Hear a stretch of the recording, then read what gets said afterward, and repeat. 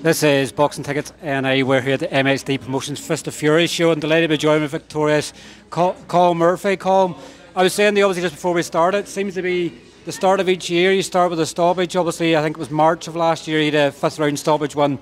I think a year before, you had a second round stoppage win. You seem to like to start the year off with a bang.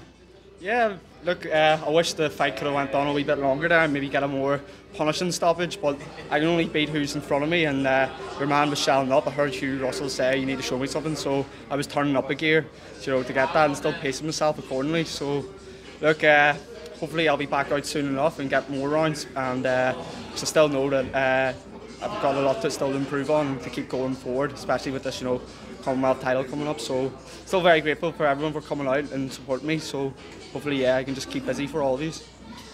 Obviously, with that being I just sort of posted obviously the result there as well. With being a Commonwealth eliminator, there's Commonwealth belt and the Commonwealth silver. Now, do you know which eliminator that's for? Was it for the full Commonwealth, or was it for the silver, or was it for either of them?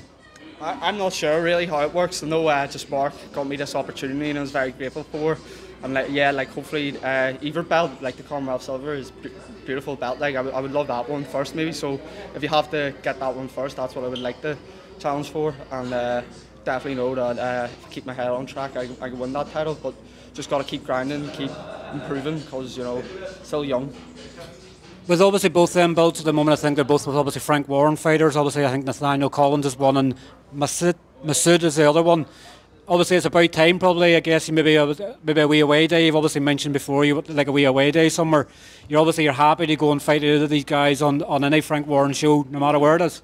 Yeah, well, an away day, my fans have been buzzing to ask for that.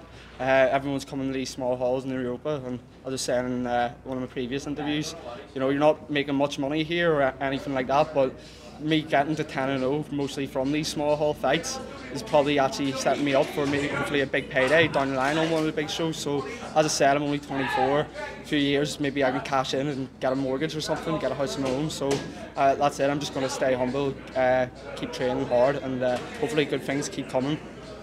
I guess it's a perfect start, obviously, under your new trainer, obviously in danboyle as well. Obviously, Dan was involved with James Tennyson for many years, and he loved a stoppage or two. So I'm sure, obviously, there's wee things he's implementing into your game there now. It's probably turning into a vicious Colm Murphy whenever you're inside the ring.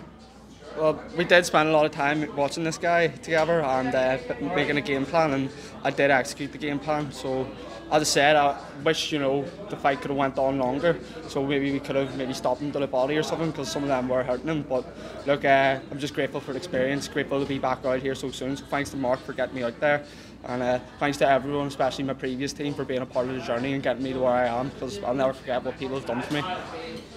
We obviously know you love chicken wings, and obviously last time we done an interview, obviously, have you had many chicken wings? Obviously, with no fight from October to now, were you sort of able to enjoy Christmas before you in Indie camp for a fight with your chicken wings? Well, I did enjoy my Christmas dinner and stuff like that, but honestly, I had no celebration boxes or anything like that. So, if you can tell, especially with being a pound under, making featherweight again for the first time in a while, I was very dedicated with my diet and stuff like that. So, I'll keeping that under check, and I've definitely earned myself a few cheat meals here now. But yeah, I'm really looking forward to going out and supporting Conor Quinn here now, and hopefully he gets another stoppage too. Big one.